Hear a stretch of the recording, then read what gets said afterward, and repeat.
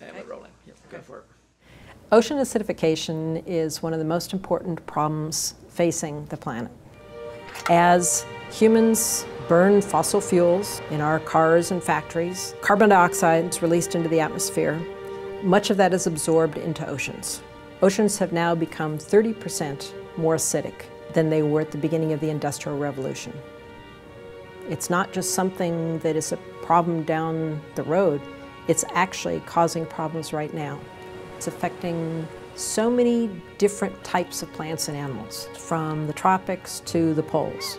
Everything from corals that provide the three-dimensional habitat for all those fishes and nudibranchs and shrimp and everything else that live there, to the microscopic plants that provide food for many of the zooplankton around the world, to things like pteropods, are a very, very important food source for mackerel, for salmon, for a number of different species of fishes. And so there are knock-on effects to their predators. It's going to affect enough species negatively that they're going to be direct and indirect, very serious consequences to pretty much every type of ocean ecosystem on the planet.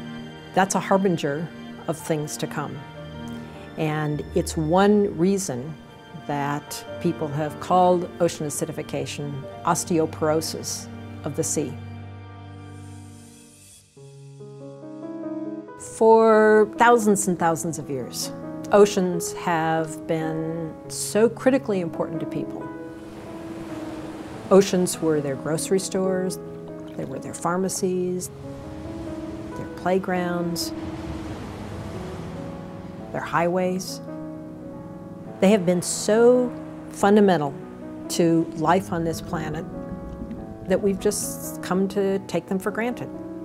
And because they're so vast, we think they're infinitely bountiful and infinitely resilient. There are so many pressures on oceans now.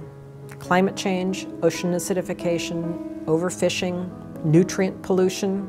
We're seeing more polluted beaches that are closed where people can't swim. We're seeing coral reefs that are bleached. We're seeing shellfish that are not able to reproduce. We're seeing massively overfished areas. In the 40+ years I've been studying oceans, I've seen some really bad things. I've seen oceans become so degraded that it made me cry underwater through my mask. It was so depressing. But it doesn't have to be that way.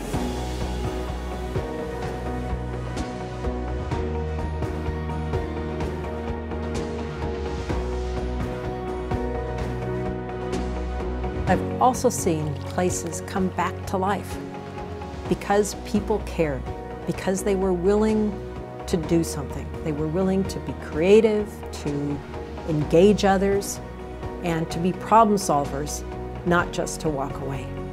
That's what we need more of.